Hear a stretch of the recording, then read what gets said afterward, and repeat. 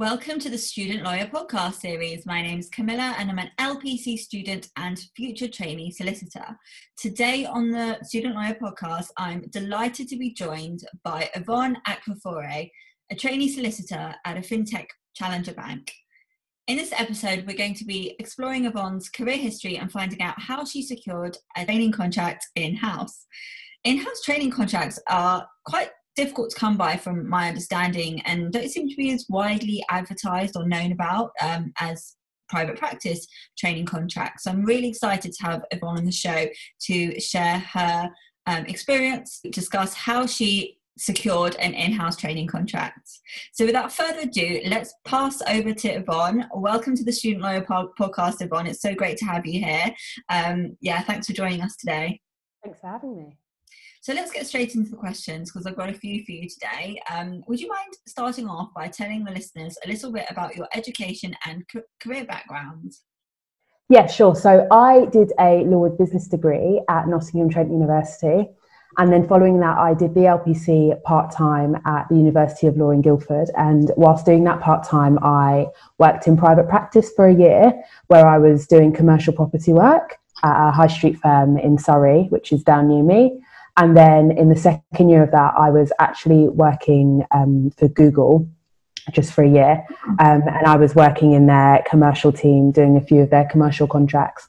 And then that kind of finished, I kind of finished working there that tied into being the same time as I finished the LPC. And then following that, I then had a role at Amazon where I worked in the Prime Video legal team for a year and a half as a legal assistant. And then after that, I managed to secure a training contract where I am now. I've been here for 4 months and that started at the very beginning of January. Brilliant. Well, congratulations so much on starting your training contract. And it sounds like you had some really great experience before you even did that. So yeah, it sounds like you've got amazing experience. Thank you. So with so little information available to students about the career path of, in-house training contracts, how did you actually manage to find out about and secure your in-house training contracts? And where would you advise listeners to look for in-house opportunities? Yeah, so I actually secured my training contract and my other 2 in-house roles. I actually secured all of them via LinkedIn. I actually didn't kind of secure any roles kind of looking anywhere else. All of them were sort of advertised on LinkedIn. And my training contract, I think that was really only posted for about a week before they sort of took it down because, as you said, in-house training contracts are really rare. And I feel like as soon as something like that goes up, it is just sort of flooded with applicants. That was posted to LinkedIn. I saw the opportunity, I applied for it, and they came back to me within a few weeks, and then they started putting me through the interview process, which took roughly, I'd say about a month, maybe 4 to 5 weeks. I'd say maximum 5 weeks. They sort of put me through that process, and then that was it. I was sort of offered the training contract, and it was all very kind of a fast turnaround time. I think I was offered that in November, and it was to start in January. So they really were only kind of looking for a student that had already done the LPC. But I think opportunities will be different. There's definitely, training contract opportunities that, do start a bit like private practice, do start in like years to come. So it does give people time to kind of do the LPC. But I've also seen, a few other opportunities, not just this one, but other opportunities where they are looking for someone to start immediately. And I think that's really important for people who maybe are kind of wondering whether they should sort of dive in and do the LPC or the equivalent sort of SQE without sort of a sponsor. I feel that if I hadn't done that, then maybe this opportunity would have come up and I wouldn't have been able to apply for it because I just wouldn't have been ready. Whereas actually, I went ahead and I did do the LPC. Fair enough, you do have to get the student loan and it wasn't funded by another law firm, but actually if I hadn't really taken that jump, then I wouldn't be kind of in the position that I am in now. So I do think if you are sort of set on, training and becoming a lawyer, then I would just say you should just go for it. Yeah, that's really good. And I think that raises 2 quite important points, really. The power of LinkedIn, for sure. Yeah. Because, I guess it just shows the importance of LinkedIn and maybe just, setting up those alerts to make sure you get those job notifications sent straight through to you because, like you said, these jobs get flooded with applications. So I suppose you kind of need to get in there early. But then, also you mentioned about deciding whether or not to do the LPC, and how that really paid off for you. And I think that it's a question that I always had in my mind. Should I do it? Should I wait? But it clearly does pay off, and maybe specifically for in-house roles, perhaps that is the kind of way to do it. I don't really know whether in-house businesses and legal departments sponsor for the LPC, but I suppose it depends, doesn't it? Yeah, I think it would kind of depend on the business. I feel like the people I know that have trained in-house, they've all been kind of in a similar position to me, where they have already had like the LPC, and then, they've kind of found themselves in a situation and they've been like, oh, okay, like we'll train you and help you get there. But I wouldn't say that that's kind of that's the rule, and then no in-house sort of training contracts do sponsor you. I just would say that I think it's very easy to kind of talk yourself out of doing the LPC or doing the new SQE because you don't have a training contract, and you don't want to, people kind of see it as like put yourself in more debt and stuff like that. But actually I do think all of those thoughts you just kind of need to get that out of your mind and just think, right, if this is what I want to do, I'm just going to focus on it, and I'm just I'm just going to sort of go for it. So yeah, I'd say that would be sort of like my main kind of like piece of advice. Great. So what do you think then? I mean, I know you haven't done a training contract in a law firm, but what do you think the main differences would be training in-house and training in a law firm? I think I can only really go off what my sort of like friends have said that are training in private practice. I'd say that I know in law firms you have more trainees start at one time, whereas it was only me. I was the only trainee that sort of started in this cohort. There is another trainee, but she kind of started just over a year ago now, and she's sort of due to qualify soon because she'd been a paralegal there as well, so that kind of took off some time. So I'd say the main thing is that I'm the only one in my cohort. The second thing I'd say is that where your clients are, the business, you're a lot closer to them, and it's a lot more kind of hands-on and a lot more full-on. You definitely get a lot more responsibility than what you may get in a private practice firm. And again, I think I'm just kind of basing that off discussions I've had with, my other friends that work in private practice. And it might be different if you're, like a 4th-seat trainee, maybe you do get more responsibility. But I think definitely as a 1st-seat trainee in comparison to a 1st-seat trainee in a private practice firm, I definitely think that the experience I've had has been a lot more kind of hands-on, and I've been allowed to run with a lot more things compared to if I was sort of in private practice. So say those are the two main things. I'd say another thing is that you hear it's not really just kind of about the law where you are working for a business. There's a lot more to it in terms of, company updates and like where the business kind of sees itself growing, and like, how things are going to look in like the next 5 or 10 years. You're a lot more kind of involved in that part as well as just kind of delivering the legal advice, because you are part of the bigger picture. And then I think another key thing, and one of the main reasons I do like working in-house, is that you do really see a project from start to finish, from when you first give the legal advice to the end of the project, the output, whether it's to do with something going live on the website or launching like a new aspect of the business. You really do actually kind of see that go from start to finish. Whereas I think that when you're in a law firm, you might deliver advice just on like a certain part of the project, but you won't necessarily be able to see it from the beginning to the end. So yeah, I say those are the main things. That sounds like a really, really good experience. And yeah, I really like the fact that you get, I wouldn't say like thrown in the deep end, but you really get to hit the ground running, and really get involved in those projects. That sounds like a fantastic experience. So I suppose we've touched on this a little bit, but what do you think the main benefits are for training in-house? I thought we kind of have touched on that a little bit. I'd say the main benefits, definitely the amount of responsibility that you get. I'd say that's a key benefit, because with all that responsibility, you're definitely able to learn a lot faster, and you do just have to kind of like pick things up. So I'd say that's sort of like the main thing. I think another thing is also being able to sort of build up that personable like relationship with your your clients, because they are in the business. And I know we are kind of like working remotely at the moment, but even in like my past sort of legal assistant roles where you do see your clients as you sort of walk around the office, you're really able to kind of build that personal relationship with them, which I just don't necessarily know if you get that working in private practice, unless you do kind of have a meeting with your client, or you do kind of go out to lunch with your client, whereas actually where your clients do, you know, maybe sit on the desk over there, you are able to kind of, you know, be a lot more personable with them. So yeah, I'd say that's kind of a really key benefit. But I think it depends what works for you. I'm quite a chatty person and like to, you know, be around other people. So I feel like the whole being in-house and being able to kind of build relationships with people, that's a really key thing for me. Definitely, yeah. I suppose it all depends on your, like you said, your way of working, like what you prefer. Like if you don't, like, you know, if you want to be working in a large legal team with lots of different trainees, then perhaps in-house isn't for you. But if you want to take on more responsibility and get really involved with the client, then in-house potentially would be better suited. Yeah, definitely. Yeah. Okay, so it'd be really nice to talk about the recruitment process now, because I just wondered, what's it like for in-house training contracts? Is it similar to a law firm's recruitment process where you might have like an assessment centre, or did you experience that or something different?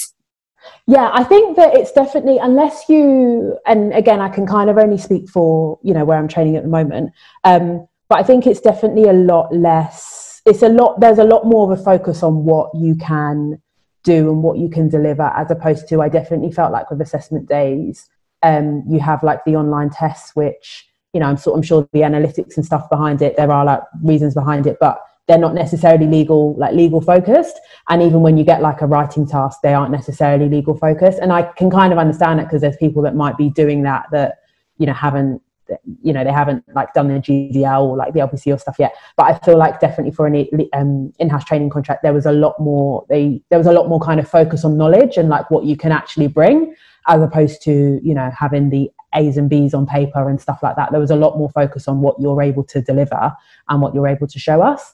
So the first interview was kind of like a telephone interview, and again, it was quite practical and kind of went, you know, in depth into my experience. And I think that's why it was good to kind of have had all these like other in-house roles, because I think without them I wouldn't really have been able to bring much to the table or really been able to answer certain questions.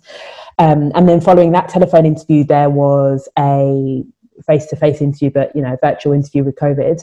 And that was probably, that was maybe for about just over an hour, and that was kind of one-to-one. There wasn't any sort of like group interview or group assessment, anything like that. It was just myself and, you know, two other people in the legal team. And then there was also a written task, but again, that written task was very kind of legal focused.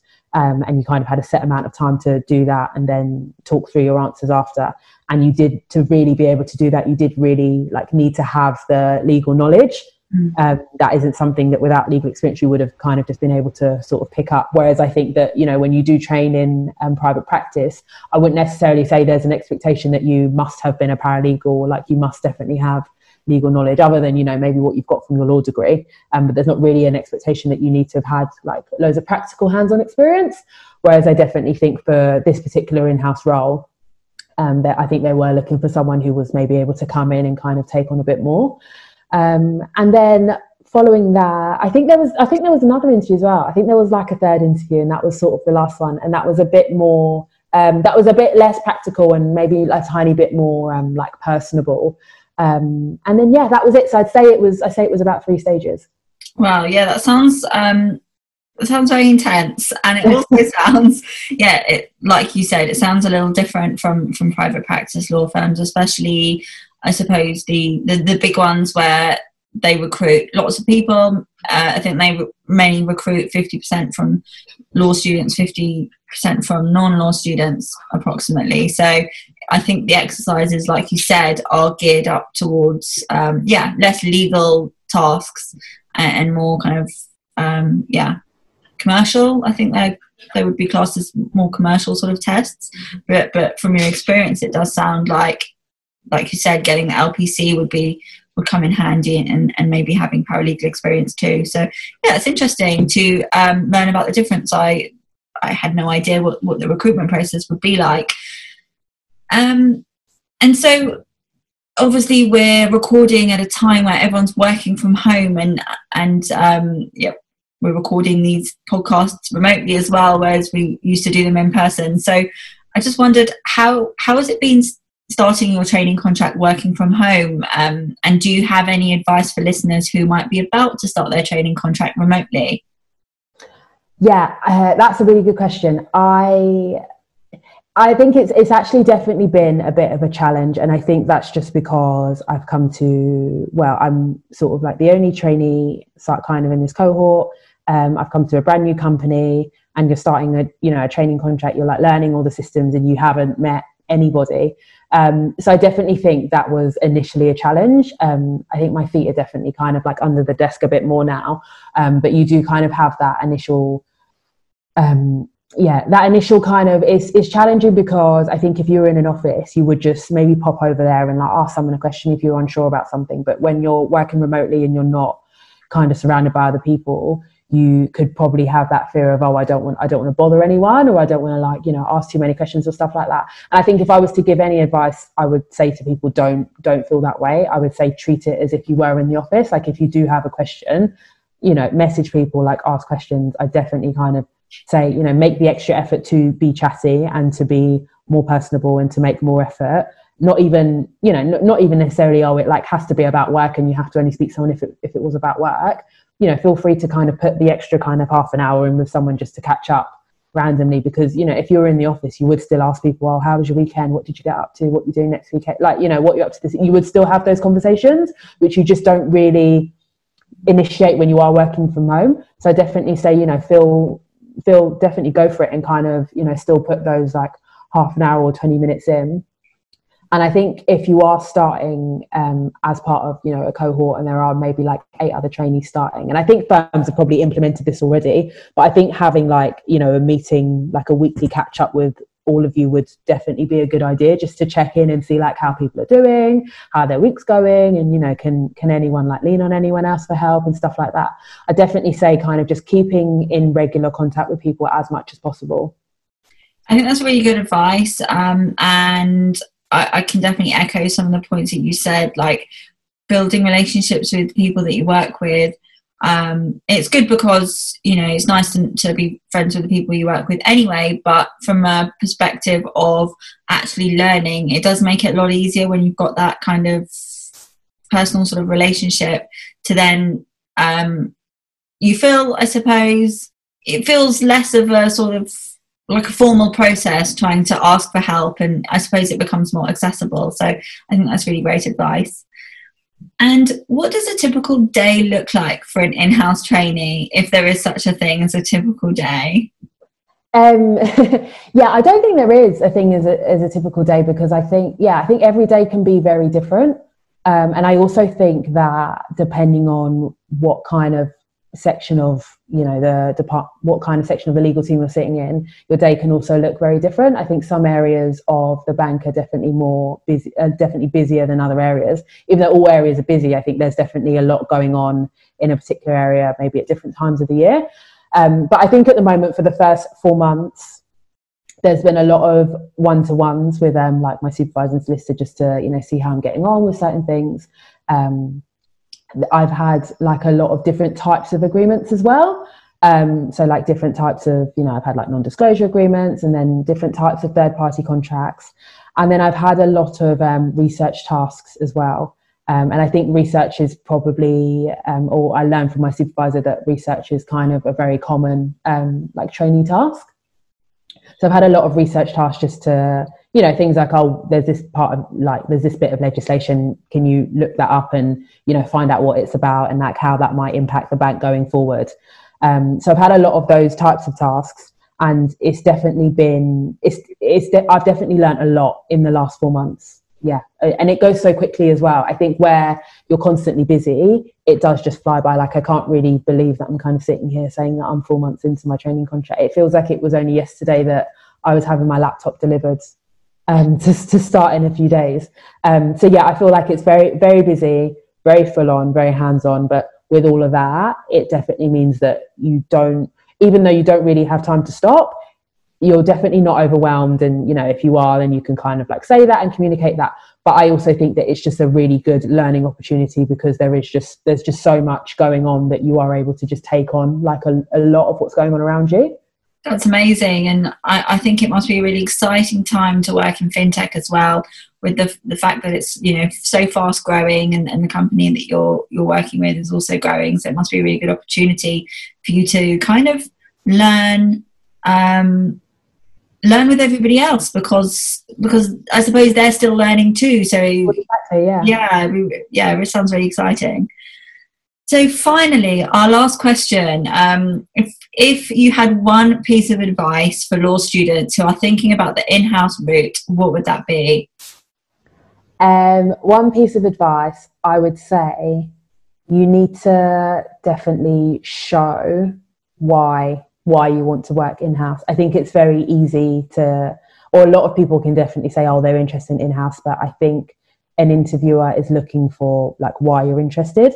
And I think without kind of having done a lot of research, and without having, you know, maybe done another in-house role somewhere else, I think it would be difficult for you to be able to show that interest.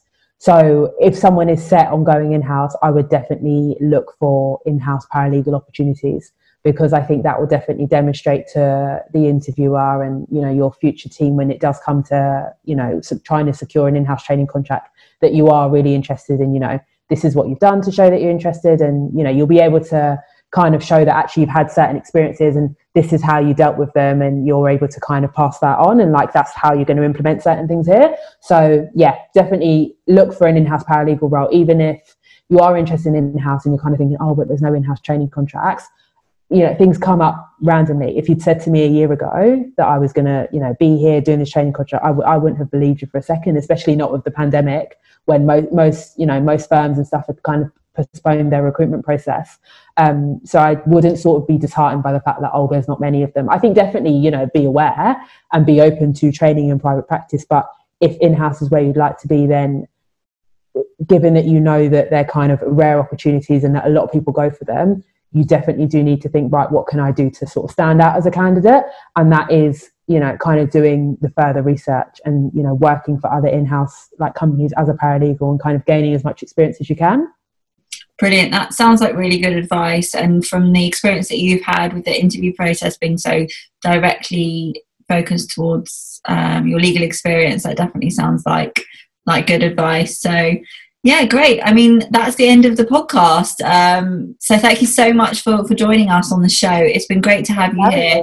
And it's been great to get your insight into the in-house, you know, training process, because as we said at the beginning, it's not widely known about. So, you know, hopefully this episode will go some way towards shedding a light on it and giving any of our listeners who are interested in the in-house route, something to think about and something to sort of go away and work with now. So, yeah, thank you to all the listeners for tuning in. It's been, this is our first video recording of a podcast. So, yeah, this is definitely a new experience, but hopefully we're going to carry on recording the episodes and uploading them to YouTube, as well as you can find us on Spotify, Google Podcasts and iTunes. So make sure that you subscribe to all of our platforms to make sure you never miss an episode. And if you've got any questions for us, please do email hello@thestudentlawyer.com. And if you have any questions for Yvonne, would you mind if they reached out directly to you? Yeah, no, of course, please do. Yeah, 100%. Fantastic. So I'll leave the details in the description box, and you can get in contact with any of us if you have any questions. Until next time, goodbye. Bye, see you later.